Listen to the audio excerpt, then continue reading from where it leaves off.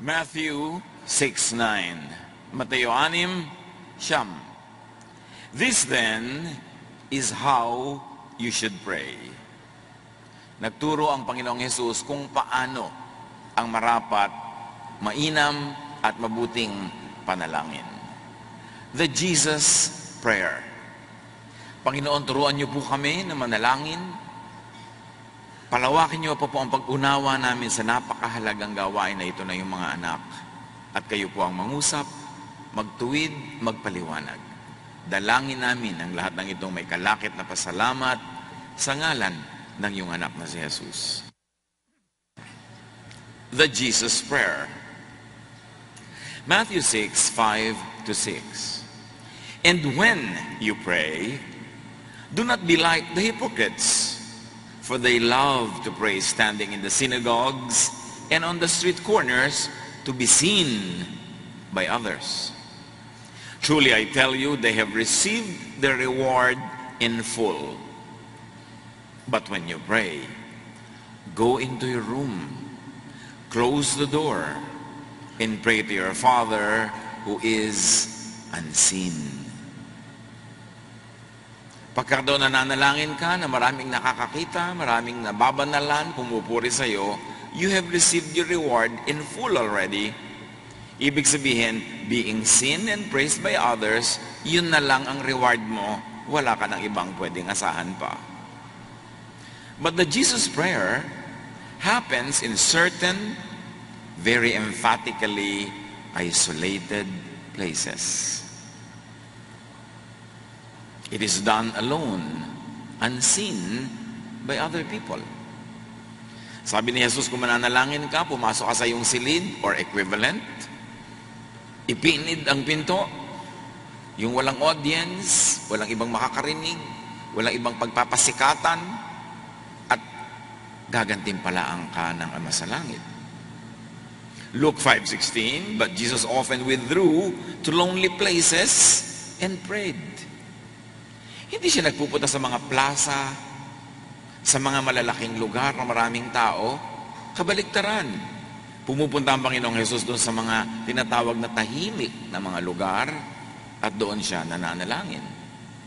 Matthew 14:23, after he had dismissed them, he went up on a mountainside by himself to pray. Later that night, he was there alone. So Jesus withdrew, not advanced to the crowds, to a lonely, quiet, not a noisy place, by himself, not with a crowd, not even with a prayer partner.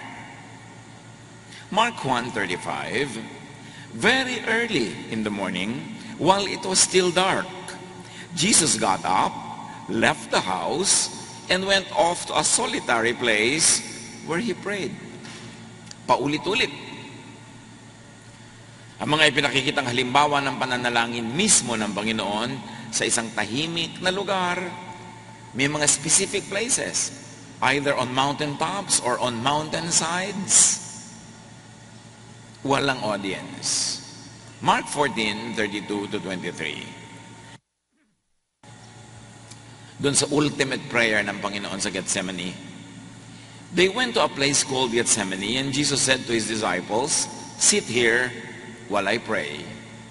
Iniwan niya ang marami sa isang lugar, maupo kayo dito, mananalangin ako sa bandaron. He took Peter, James, and John along with him. So only Peter, James, and John were taken further. The others were left behind. In Mark 14:34-35, my soul is overwhelmed with sorrow to the point of death. The prayers of Jesus were very, very emotional.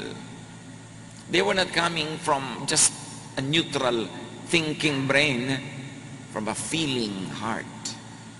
So my soul is overwhelmed with sorrow, with emotion, to the point of death. He said to them, stay here and keep watch. Going a little farther, he fell to the ground and prayed. So maging si Peter, James, and John were still left behind in point number 2, and Jesus proceeded to point number 3, where again he was alone. And he prayed with all his heart. Matthew 6:6, then your Father It's a repetition of what we already read. Who sees what is done in secret will reward you. So the Jesus prayer is secret, private, not public. Because prayer done in public is free from distraction, mga abala, and from outsider control. Ano yung mga abala at mga outsider control?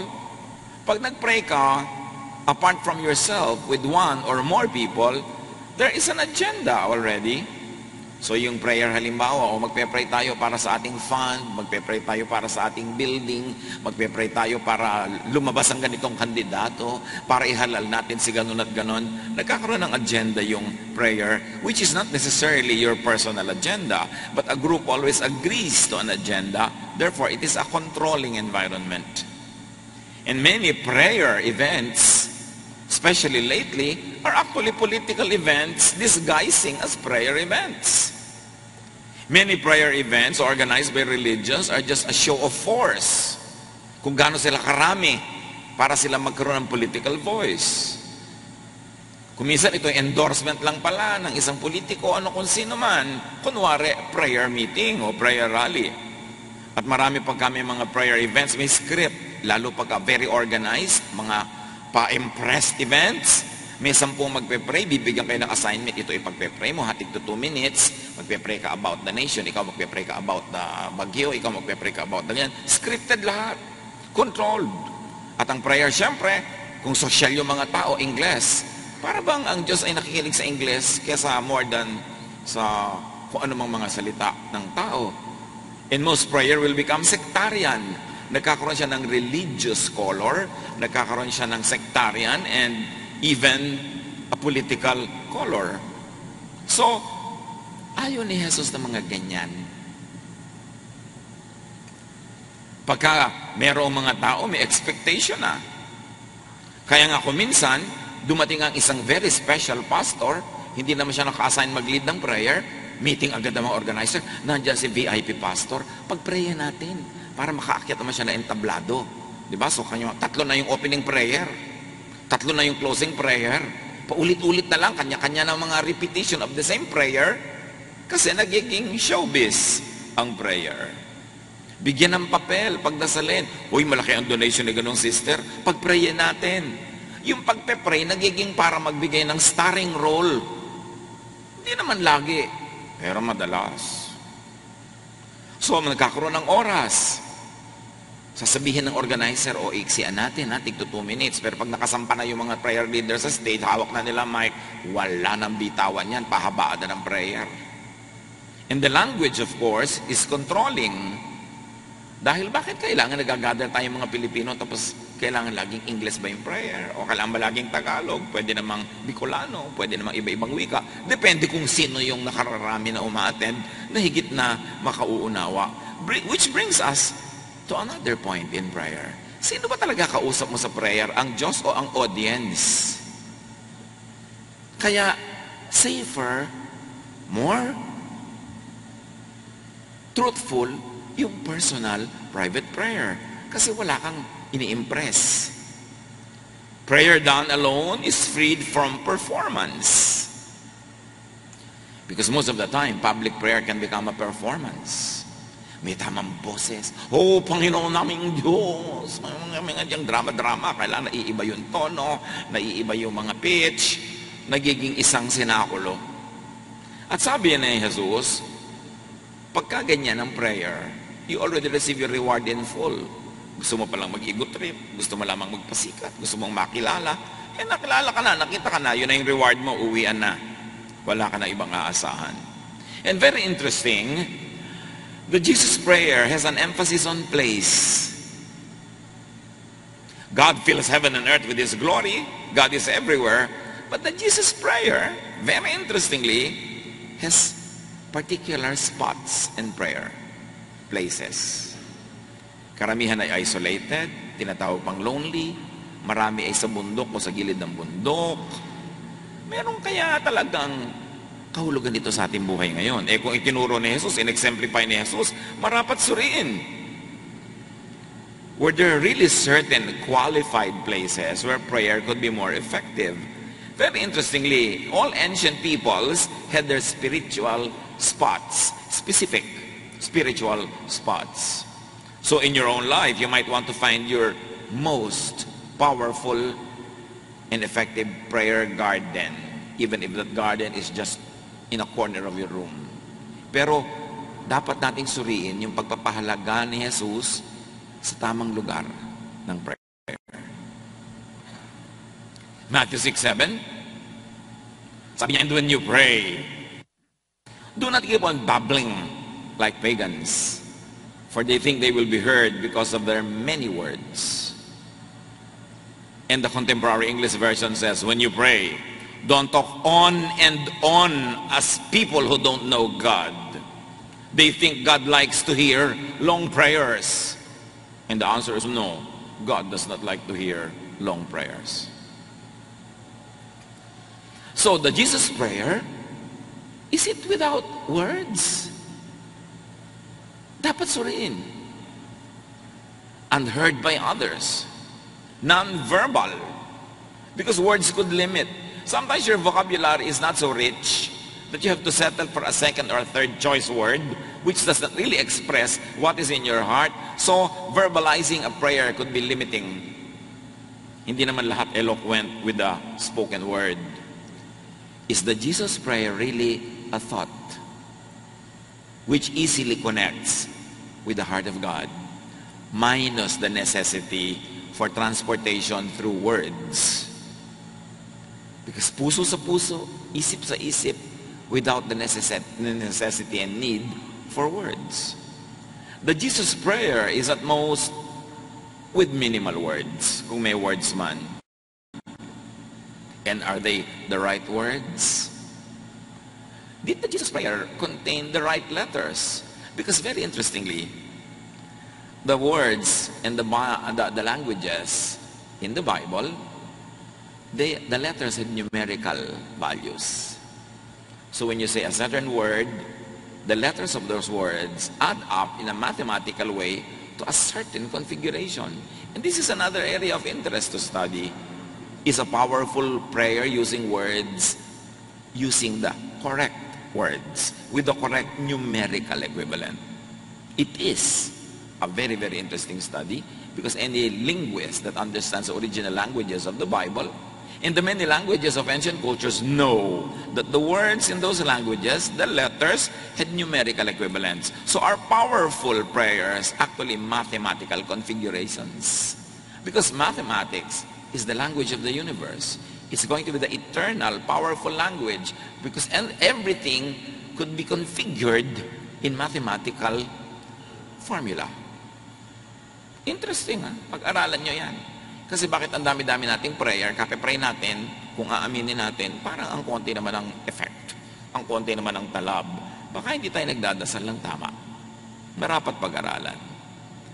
The Jesus prayer, being private, is not affected. It doesn't have to be maarte.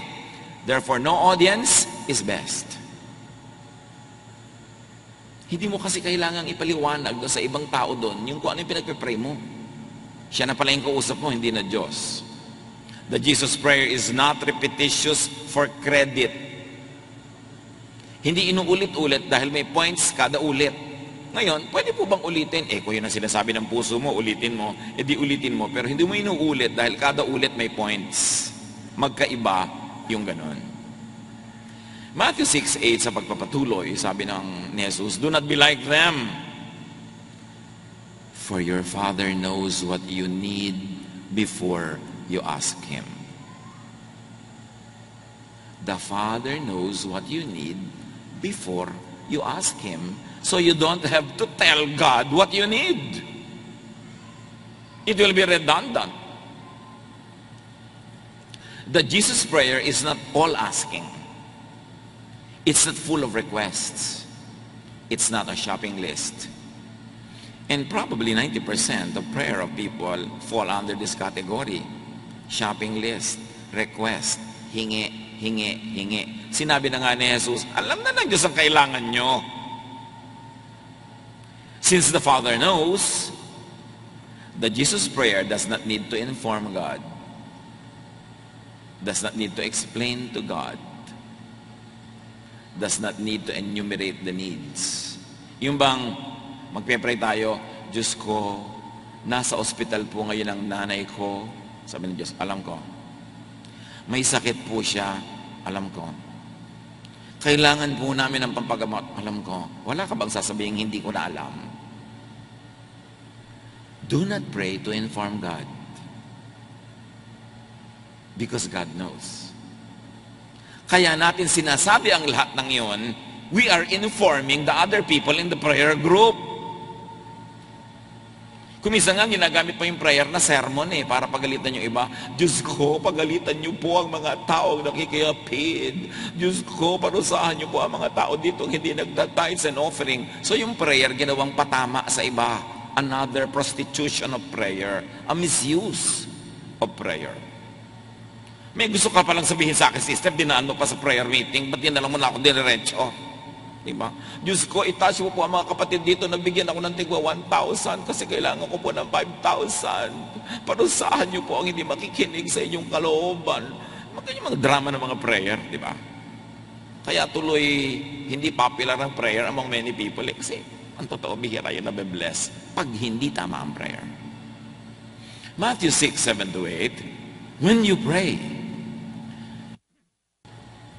don't talk on and on as people who don't know God. They think that God likes to hear long prayers. And of course, let's repeat it. The answer is no, God does like to hear long prayers. Don't be like them. Your Father knows what you need before you ask. We're only rendering this in another version for maximum appreciation. The Jesus prayer is not needlessly long. In fact, it is short. Baligtad ang madalas na nangyayari. Ang haba. Bakit ang haba? Sister, closing prayer na, nag-sermon number 2 ka pa? Closing prayer, hindi mo naiintindihan, nag-sermon ka na naman. At marami mga big instances, merong isang guest pastor to do a closing prayer, pero iba yung pastor na nagbigay ng message. The pastor who will close it in prayer cannot resist the temptation to deliver another message. So hahabaan na naman niya yun. The prayer should be short. Sister, ipag-pray niyo po ang pagkain natin para ma-bless. Diyos ko, pagpalain niyo po ang lahat ng nagugutom sa India, ang lahat po ng mga hindi kumakain sa Baseco, at pagpalain niyo rin po ang mga bagyo, pigilan niyo po ang dating. Sister, prayer sa food. Bakit lahat ipinag-pray mo na naman? Wala ka na yata sa lugar. It should be short and to the point. Dapat naiintindihan natin yon. Minsan yung iba, nag-evangelistic rally pa bago magsabing, oh, we may now eat. Lumamig na yung pagkain, napanis na ang spaghetti. Dahil nag-altar call pa si sister, na ang trabaho i-bless yung food through prayer. Si Lazarus, nung siya ay namatay, pumunta si Jesus sa kanilang baryo, patay na si Lazarus. Yung magkapatid na babaeng kapatid ni Lazarus, sabi ko, dumating lang kayo na maaga, hindi sana namatay si Lazarus, etc., etc. John 11:38-42. Jesus, once more deeply moved, again the emotion, the heart, came to the tomb of Lazarus. It was a cave with a stone laid across the entrance. Take away the stone, he said. Patay na yung tao, so for a few days, aalingasaw na yung bangkay. Sabi ni Jesus, buksan ng libingan, alisin yung takip na bato. Hindi pa siya nagdarasal, take the stone na agad. Or, nagdasal na siya without words.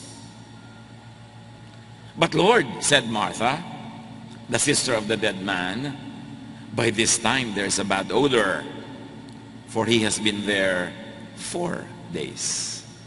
4 na araw na pong patay, aalingasaw na. Obviously, Martha had no expectation of something good. She had only complaints, and she had nothing in her mouth but the affirmation of death. Unknowingly, that was a prayer. When you don't expect something good, that is your prayer. Walang mangyayaring mabuti, nawa, walang mangyayaring mabuti. Pag complain ka ng complain, that is your prayer. Masakit ang ulo ko, masakit ang ulo ko. That is your prayer. Kaya lalong sumasakit. Patay na po. So yun ang sinasabi niya. Hindi niya alam the power of the spoken word. That the spoken word, whether you format it in prayer or not, is prayer. Your spirit is talking with heaven. Then Jesus said, did I not tell you that if you believe, belief is prayer? That if you believe, you will see the glory of God? So Jesus is saying, to believe is to see. And to believe is to pray, even without the words. To not believe is also to pray in the negative, even without the words. Because everything we do is a prayer. It's a constant dialogue between our spirit and God. So Jesus focuses on the answer to the unsaid prayer. Jesus already focuses on the already answered prayer. Kaya sabi niya, buksan. Kasi si Jesus nakafocus sa sinagot na ang prayer. Buhay na ang tao. Buksan na. Hindi na siya nagsabing tayo yumuko, ipanalangin, Diyos ko, buhayin niyo po si Lazarus. Walang ganon. Sabi niya, buksan. Kasi sa puso niya, nangyari na yung prayer. Without words. Without an audience. Of course, the audience didn't know that the prayer already happened. So Martha was objecting. Pabaho na po. Kasi mabaho na. Bangkay. 4 na araw ng patay. But Jesus did not mention, did not verbalize, and did not affirm, and therefore did not glorify death. Hindi sinabi ni Jesus na patay siya. Hindi rin sinabi ni Jesus na buhayin niyo siya. Kasi para sabihin mong buhayin, una, you've got to affirm na patay. Walang ganong reference. May mga example kasi of affirmation and non-affirmation. Halimbawa, tungkol sa kamatayan, hanapin niyo kung kahit kailan sinabi ni Jesus na patay. Luke 8:49-55, someone from the house of Jairus came. Your daughter is dead. Don't bother the teacher anymore. So, dead was verbalized. Dead was glorified. Death became the climate in the conversation. Hearing this, Jesus said to Jairus, don't be afraid. Just believe. She will be healed. Kita niyo kung gaano ka-positive yung approach ni Jesus? Huwag kang matakot sa sinasabi niya. Huwag kang paapekto sa takot. Takot will stop blessing from coming to you. Relax. Manalig ka. Gagaling. Alam niyo ang gumagaling? Yung buhay na may sakit. Sabi nung taong messenger from the house of Jairus, patay na. Sabi ni Jesus, gagaling. Jesus did not mention death. The messenger was mentioning death. So don't be negative. Believe. Sabi ni Jesus, she will be healed. So a positive disposition plus faith, which is thought, brings healing. What do we see here? Thought can affect matter. Laging sinasabi ni Jesus, believe and it will happen. When you believe, when you think it, your thought will bend the material world and make it obey. Why? Because we were created in God's image. And when God speaks, what He says happens. Pag sinabi niyang, let there be light, nagkaka-light. Let there be this, nagkakaganon. Pag sinabi ni Jesus, get up, bumabangon, maski patay. Meron tayong wangis ng Diyos sa atin. Merong kapangyarihan ng ating salita. Kaya lang, ang careless nating gumamit ng salita, ay, pesteng buhay ito. Ay, ang hirap ng buhay. Ay, wala akong pera. Kaya yun ang nangyayari sa'yo. Kasi ang lahat ng sinasabi ng bibig mo ay prayer. Naku, kahirap-hirap mabuhay. Naku, ang asawa ko wala ng pag-asa. Naku, ang anak ko problema. O sige, problema ba? O sige, problema.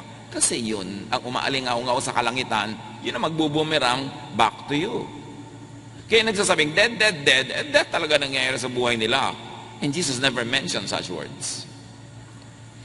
When He arrived at the house of Jairus, He did not let anyone go in with Him except Peter, John, and James, and the child's father and mother. Napansin niyo, ang daming tao sa bahay, nag-iiyakan na, tumutugtog na ang mga punebre. pangatugtog sa patay. Pero nung pumasok si Jesus sa bahay, hindi niya pinapasok ang katakot-takot na taong sumusunod na usyoso. At pagpasok niya sa bahay, iniwan pa niya yung iba. Pagpasok niya doon sa silid na kinakalagyan ng batang, actually, patay na talaga. In other words, walang kokontra, walang nega na sasama kay Jesus. Kasi pag may kontra ng kontra, nababarahan ang blessing. Meanwhile, all the people were wailing and mourning for her. So ano na yung mood ng mga tao? Negative. They were already wailing. There was already an affirmation of death. At sabi ni Jesus, stop wailing. Jesus said, she is not dead, but asleep. Very positive. Very present tense. Sabi niya, she is not dead, she is asleep. So hindi napatay yung bata when he spoke. Answered prayer na. Without the words, but with the faith. They laughed at him, knowing that she was dead. So they were basing their behavior on what their mind knew, that the child was dead. So they laughed at Jesus when Jesus said, she is asleep. Death was on their minds. They could not accommodate the issue of life because they were preoccupied with the issue of death on their minds. Jesus was there. Jesus has raised many people from death. Has actually healed so many people, done miraculous things. That's why Jairus fetched him. And the people in the house would not believe that. They'd rather stay in the issue of death rather than the hope of life. But he took the little child by the hand and said, my child, get up. Her spirit returned, and at once, she stood up. Walang glorify si Lord na death, death, death. Sabi niya, rise from death. Walang ganon. Get up. And note, all positive. No mention of death. No affirmation of death. Kaya tayo, mga kapatid, in that spirit, pag kami sumasa kabilang buhay, we say, ay, gumraduate na si sister ganon. Gumraduate na si nanay ganyan. Gumraduate is death. The physical death is a graduation of the spirit. The dust returns to the ground it came from, and the spirit returns to God. So physical death is a graduation of the spirit. And we don't dignify that by saying, ay, namatay na si ganun. Dahil sabi sa John 5:24, pag naniniwala ka kay Jesus, you are moved from death to life. You never die. So bakit laging namatay, namatay, namatay? Makikita niyo yung behavior ni Jesus when dealing with these issues. So back to Lazarus. Sabi ni Jesus, buksan. So they took away the stone. The people acted in faith. Jesus said, buksan, at binuksan nila. They acted in faith. There's this dialogue between heaven and earth, between God and the people who were there. Then Jesus looked up and said, Father, I thank you that you have heard me. You see the prayer? It was already a thanksgiving, not a request. It was a verbal thanksgiving prayer. It was not the request. The prayer for return to life was done in secret. No performance, no expectation. I knew that you always hear me, sabi ni Jesus. But I said this prayer for the benefit of the people standing here, that they may believe that you sent me. So in other words, the only verbal part of the prayer, yung sabi ni Jesus na, I thank you that you have heard me, is for instruction purposes. Para marinig talaga ng mga tao at nang manalig sila. Pero hindi niya ipinarinig yung panalangin mismo. The Jesus prayer believes it is answered already. Pag magpe-pray kayo mga kapatid, tapos hindi naman kayo naniniwala, huwag na lang kayo mag-pray, sayang yung oras nyo. Ngayon, kung naniniwala kayo, edi magpasalamat na kayo. Yun na yung prayer. Hindi nyo na kailangan isa-isahin ang request because the Father knows what you need. Go straight to thanksgiving because you position yourself in the spot to receive what you ask for, no longer to ask for it because you already believed in it. There is no need to verbalize the request. Mark 11:20-21, in the morning, they went along, they saw the fig tree withered from the roots. Peter remembered and said to Jesus, Rabbi, look, the fig tree you cursed has withered. The day before, Jesus was looking for fruits from this tree and there was none. And so the Lord said, may you never bear fruit again. The following day, pagdaan nila doon sa puno, luoy na. Sabi ni Peter, yun pong sinabihan yung puno na huwag na siyang mamunga pa kahit kailan. Naluoy po. So you see the power of the spoken words. You see the power of the spoken word, which is really prayer. So sasabihin mo sa asawa mo, huwag ka nang babalik. Kaya nga hindi bumabalik. Sige, magpagabi ka pa. Sasabihin mo pa doon sa mga anak mo. Mga negative na pinagsasasabi natin, natutupad. Sige, ubusin mo ng kabuhayan natin, itapon mo na. O, nauubos tuloy. Sinasabi mo eh. Naku, itong anak ko na to, walang pag-asa to, mahina ang IQ nito. O, di ba tutupad? Because you're cursing. You're cursing your life, you're cursing the world, you're cursing your country. Do you expect blessings? Mark 11:22-23, have faith in God. Jesus answered, truly I tell you, if anyone says to this mountain, go, throw yourself into the sea, and does not doubt in their heart, but believes that what they say will happen, it will be done for them. And for our purposes today, let's be literal, although may mga metaphorical values yung sentences na yan. Sabi niya, pagka nanalig ka, pati bundok mautusan mo. Jesus is actually telling us, quite directly, that faith, thought, can bend the material world. Kaya yung mga pinagpeparing mo na gumaling, gumagaling kung meron kang faith. Pero kung pray ka ng pray, pero wala ka namang faith, salita lang, boses lang, hindi tumatalab yun. Hebrews 11:6, without faith, it is impossible to please God. Even if you had all the words to utter. Faith, belief, unspoken prayer, thought can affect the material world. Kaya si Jesus nakakapaglakad sa tubig, nakakapagparami ng konting pagkain, nakakabuhay ng patay, nakakapagpalakad ng lumpo, because thought, which is unspoken prayer, premised on faith, can move mountains. For a while, let's stop thinking only of it as a metaphor and start considering its literal, practical implications. God said, let us make men in our image, in our likeness. There's a slice of God in humans. Unused, misused. Kaya hindi natin nararamdaman yung kapangyarihan. So, to simplify, just think positive.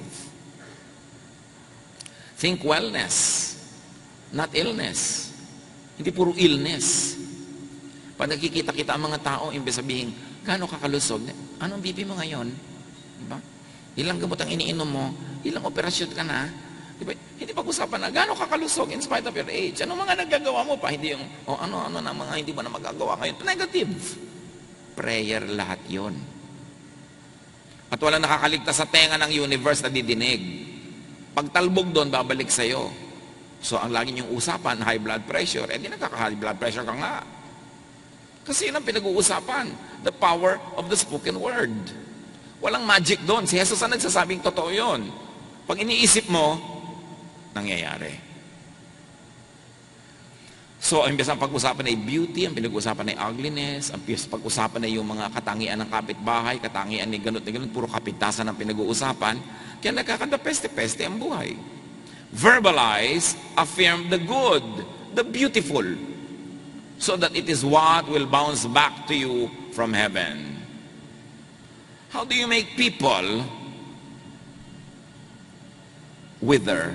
By cursing them. Cursing them in your thought, cursing them. At kung minsan ngayon, kinakurs mo pa yung mahal mo sa buhay eh. Kadaldalan lang, kawalan ng katalinuhan kung ano-ano sinasabi ng bibig, tapos natutupad. Mark 11:24, therefore I tell you, whatever you ask for in prayer, believe that you have received it, and it will be yours.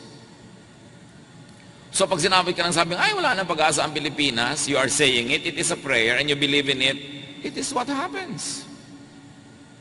Can you imagine kung mga godly people, sabay-sabay lang na magsasabi ng magagandang bagay tungkol sa ating bansa, di gaganda. Lalong gaganda. Pero pag sabay-sabay na puro kapintasan, puro mga kadiliman ang iyong iisipin, yun nga ang magaganap. So, led, guided, and tempered by the Spirit, believe that it's done and it will be done. Of course, yung paniniwala mo naman nangyayari, dapat guided by the Spirit. Hindi naman yung fantastic na, ay mamaya magkakaroon ng $10 million, tapos magtataka ka, bakit wala? Baka hindi naman talaga yun ang guided will of God for you. Fantasy mo lang. So dapat sinasala natin kung ano yung fantasy at ano yung talagang alam mong in accordance with the will of God, and that Jesus would not object giving it to you because it will be good for you and for all the others. Iniisip natin yun. But in any case, do not focus on the asking. Because the Father knows what you need. Focus on the receiving. On having received. Past tense na nga. The asking validates and glorifies the need and the problem, thereby affirming and empowering it and attracting it. Pag sabi ka ng sabing, give me, ang sinasabi mo actually, wala ako. Wala pala, di wala. Kasi yung sinasabi mo, yun ang sagot din sa'yo. Wala ako. Di wala. Diba? What you send out of the heavens is what bounces back to you. Like Peter, gazing at the wind and the waves. Nung una, naglalakad si Pedro sa ibabaw ng tubig. Pero nung ang tinitigan niya, yung mga hangin, yung mga tubig, yung mga alon, lumubog siya. Kasi, sabi niya, lulubog ako, di lumubog nga siya. Pero nung habang iniisip niya, makakalakad ako sa tubig, naglalakad siya sa tubig. Kung anong iniisip mo yun na magaganap, mahirap bang maintindihan yun. So, lumalakas yung bagyo, sabi niya, ayan na, lumalakas, ayan na, lulubog ako. Lumulubog nga siya. Until he remembered Jesus, naalala niya, ay, may Jesus nga pala, at tumawag siya, di iniahon siya. So, sino bang naalala natin? Yung paglubog o yung paglutang, yung kaligtasan o yung kapahamakan. Maging sa mga prayer ng marami mga church people, puro kasalanan ang laman ng utak, kasalanan. Makasalanan po ako, di po ako karapat-dapat. Marumi po ako. Marumi, di marumi ka. Makasalanan ka, di makasalanan ka. Kahit pray ka ng pray na makasalanan ka, araw-araw makasalanan ka pa rin. Kasi yun ang laman ng utak mo. Hindi mo ipag-pray na salamat po at ako'y pinatawad nyo na. Salamat po at ako'y nililinis nyo patuloy. Salamat po at ako'y lagi nyong minamahal. Hindi po ako karapat-dapat mahalin. Hindi po ako karapat-dapat. Di wag, ayaw mo pala eh. Kaya yung mga maarting dasal ng mga Kristiyano na laging nililibak-libak ang sarili, kinakawawa ang sarili, tinatapak-tapakan, akala nila humility yun. No! Pag snub yun sa pag-ibig ng Diyos na ibinigay na sa'yo. Tapos sabi ka pa sa hindi po ako karapat-dapat, hindi po dapat lang po sa akin parusahan, dapat ako mahirapan, marumi po ako. Sige, yan pala trip mo eh. Yun ang nagbabounce back sa heaven, yun ang babalik sa'yo. Kaya kahit dasal ka ng dasal, confess ka ng confess araw-araw, paulit-ulit ka pa rin. Kasi yun ang laman ng prayer mo. Focus on being forgiven, on being loved by God, at yun ang magaganap at maghahari sa iyong buhay. Because thankfulness attracts blessings. Complaints attracts what is being complained against. Yun yung sinasabing, talbog sa akin, balik sa'yo, dikit sa'yo. Kaya sinasabi mo, Diyos ko, napakahirap po ng buhay. Mahirap pala. Hindi mahirapan ka. Practice tayo. Diba? Pagka, kunwari kayo yung heaven sasagot. Diba sinabi ko, napakahirap pong kumita ng pera. Sagot kayo. Sagot, lakas. Di mahirapan ka. Yun ang sagot, diba? Ulit. Ang hirap pong kumita ng pera. Nakakainis po ang nanay ko. Di mainis ka. Diba? Wala tayong magagawa, ganyan talaga yan. Di wala kang gawin, di ba? Masakit ang ulo ko. Kita nyo, yun ang sagot. So, magtataka tayo yung mga prayer natin, bakit parang hindi tumatalab? No, talab na talab. Hindi ka lang marunong mag-pray. Practice naman tayo. Diyos ko, salamat po at darating ang napakaraming kayamanan sa buhay ko. Di dumating, di ba? Salamat po at ang aking negosyo ay magtatagumpay. Positive. Ganun ang pananalangin. Kasi yung sentence mo, yun ang sagot. May mahiwagang formula, hindi lang natin batid, pero ganoon ang effect. In the Jesus prayer, the believing and thanksgiving predates and affirms the answer, the solution, thereby materializing it. Nanalangin ka, nagdasal ka, nananalig ka na bukas, di ba? Aaraw. Kaya ang aga-aga pa lang nagkukula ka na. Kaya di pa sumisikat ang araw. Yun. Pumupwesto ka doon sa pinaniniwalaan mo ng sinagot. Hindi yung nanalig ka na paarawin niyo po bukas dahil gusto ko magkula, tapos tingin ka pa ng tingin sa weather, umaraw na ba o hindi pa? Double-minded ka. A double-minded person will not receive anything from God. Sa kasaysayan nga, may nanalangin na huwag muna lumubog ang araw, hindi nga lumubog eh. Pag ipinalangin nga ni Jesus na mangyari, yun nangyayari against natural law. Kasi natural law is inferior to the divine interventions from heaven, which, when you believe, the mountain will obey you, defy gravity, and throw itself into the sea. Believing, being thankful, make it happen. Thought, faith, and gratitude brings blessings. Ingratitude brings curses. Pag ikay lagi nagpapasalamat, lalong dumadami yung ipinagpapasalamat mo. Pag reklamo ka ng reklamo, lalong nanganganak yung mga inireklamo mo. Complaining, disbelieving, doubting, thinking and verbalizing the negative, especially cursing, they are all prayers. Negative prayer. Sinasagot din agad. Jesus cursed the tree and it died. But we do not curse. Iwan natin kay Jesus yung department na yon. Alam niya yon. Hindi natin yun alam. Ma-abuse lang natin. In fact, sabi sa Numbers 22:12, you must not curse. Put a curse on those people because they are blessed. So paano kung nang curse ka ng isang blessed? E di, talsik sa kanya, talbog sa kanya, dikit sa'yo. At sinasabi sa Numbers 22:38, I can't say whatever I please. I must speak only what God puts in my mouth. So kailangan, galing sa Diyos yung sasabihin mo. Hindi ka salita ng kahit ano na lang. Kasi, matutupad ang sinasabi mo. Mag-ingat sa pagsasalita. The Jesus prayer is a thanksgiving already. Kaya sinasabi, diba, in everything give thanks. Thank ka ng thank. Kasi tinatanggap mo na yun ang sagot. So Jesus asked the people to roll the stone. You position yourself, move like it's already done. Pinapabuksan na niya eh. Ibig sabihin, pumupwesto na siya sa lugar na gising na nga ang patay. Kailangan na lang na palabasin. Act from genuine belief, not mechanical pasubo. Yung iba ay pinapasubo ang Diyos. At yun ang gustong gawin ni Satanas noon kay Jesus. Sabi niya, di ba anak ka ng Diyos? Sabi sa Bible, hindi kanya papayagang malaglag sa bato o magalusan ng mga bato. Sige nga, tumalon ka nga mula dyan sa tore, patungo doon sa bangin, at siguradong sasaluhin ka naman ng mga anghel. Yun yung pagpapasubo. Huwag niyo pinapasubo ang Diyos na, Lord, kung talagang Diyos kayo, hindi na po ako mag-aaral, papasahin nyo na lang ako bukas sa aking exam. Pinapasubo mo ang Diyos. Sinabi ba niyang gayon? So, tiyakin na ang ine-expect natin comes from genuine faith, urged and given by the Spirit, not because of your fantasy, at hindi dahil pinapasubo mo ang Diyos. Yung iba nagpapasubo, anak, magbi-mission work ako 100% full-time. Tatay, meron po bang sweldo yan? Wala anak, living by faith tayo. Ano pong ibig sabihin nun? Tuwing enrollment mo, Diyos ang magbibigay.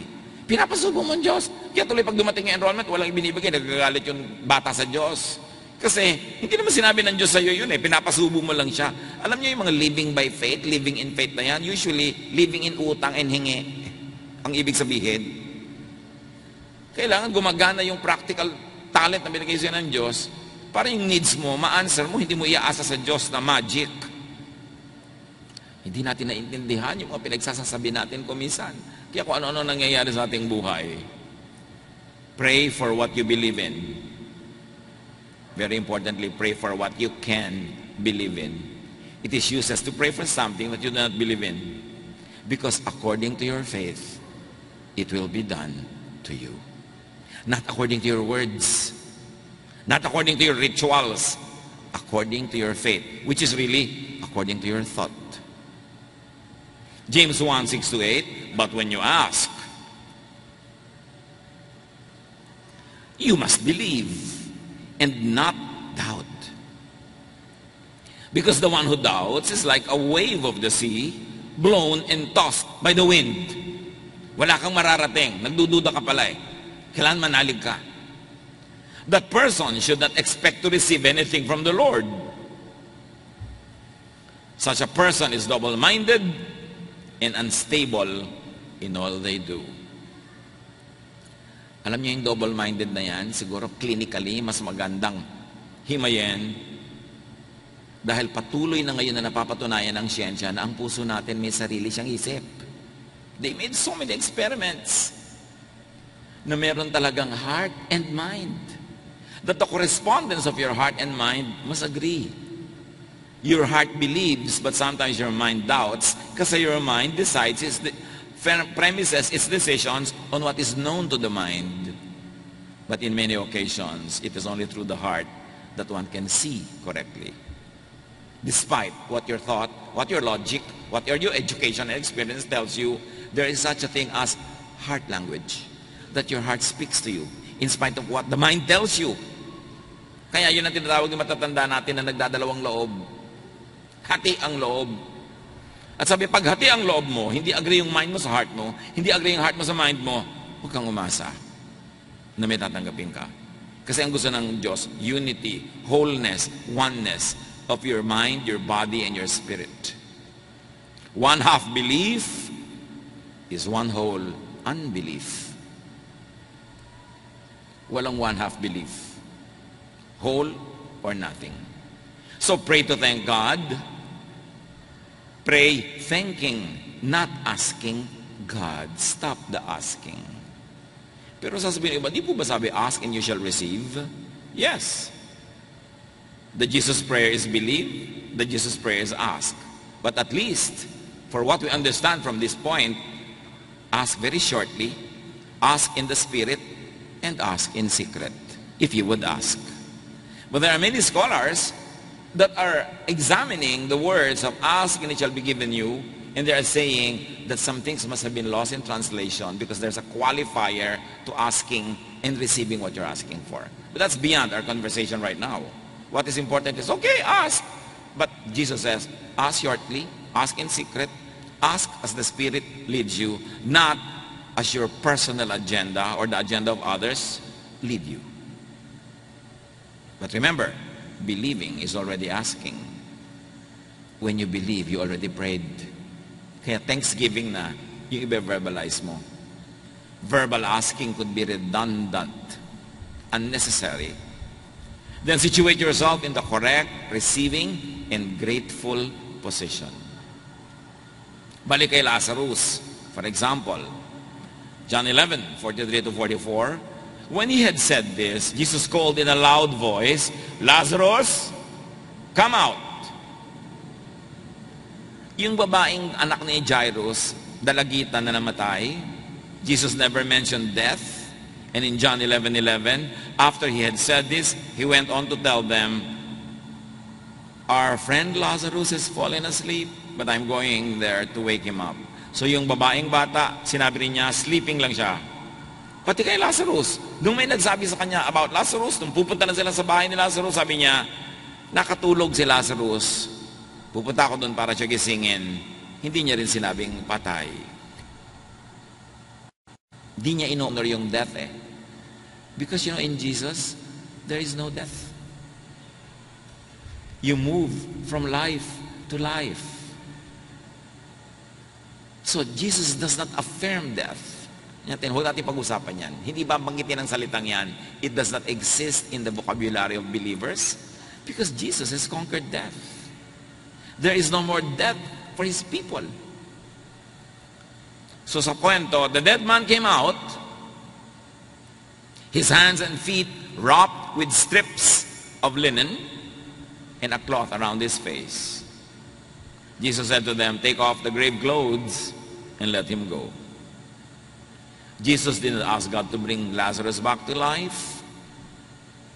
Jesus believed.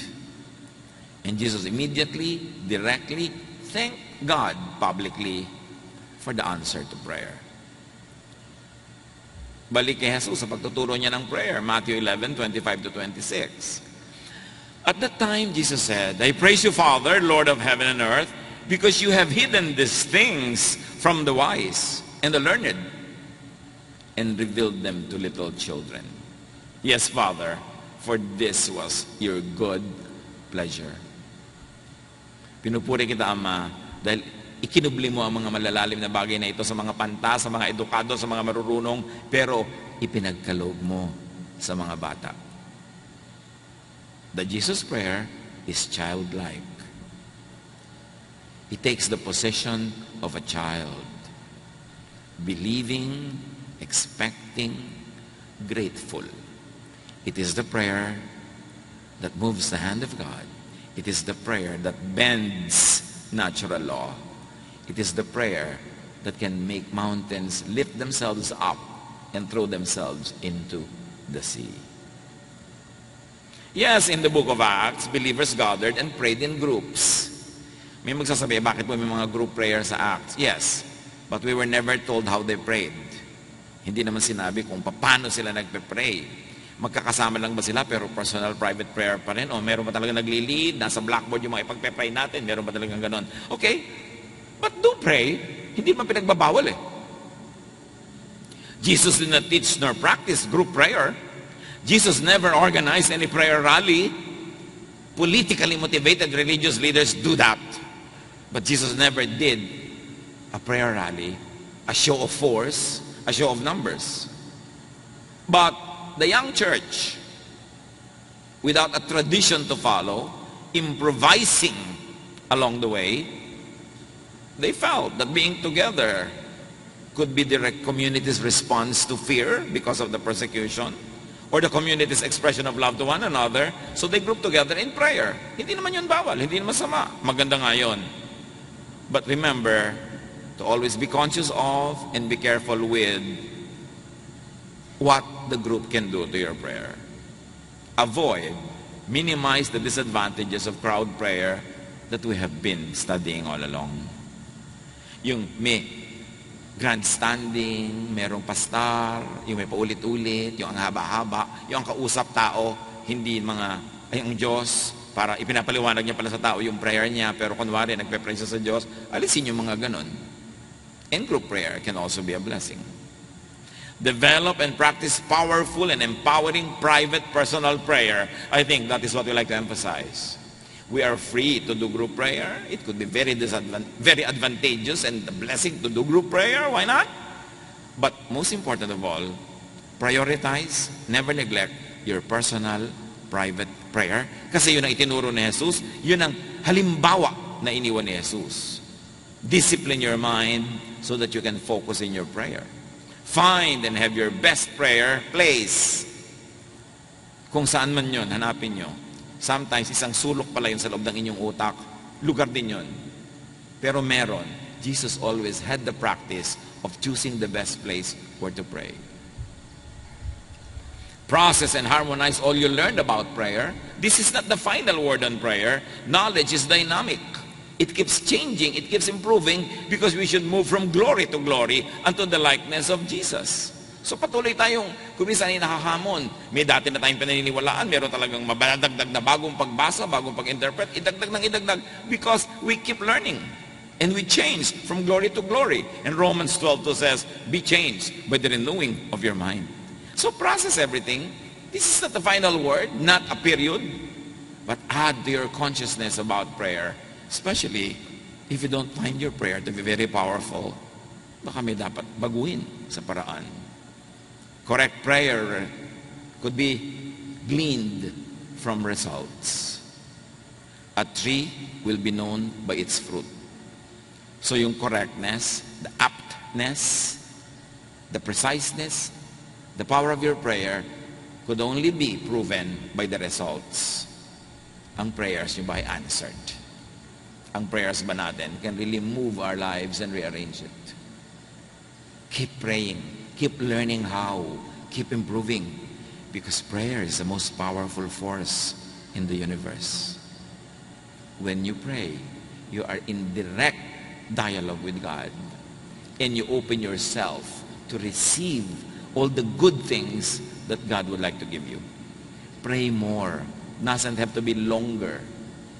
But give time for prayer. And give it your 100% best. Meaning, walang abala, walang distraction. Kayo lang ng Diyos. Napakahalaga nun. Huwag pababayaan. Lord, thank you for prayer. At nawala lupang lumalim ang lumawak, tumaas ang pagkaunawa namin. Para ang prayer ministry na ito, para sa aming sarili at para sa aming kapwa, ay lalo naming mapakinabangan ayon sa iyong magandang kalooban. Pagbulay-bulayan ang lahat ng ito, review your own personal style of prayer. Learn from the example of the Jesus prayer.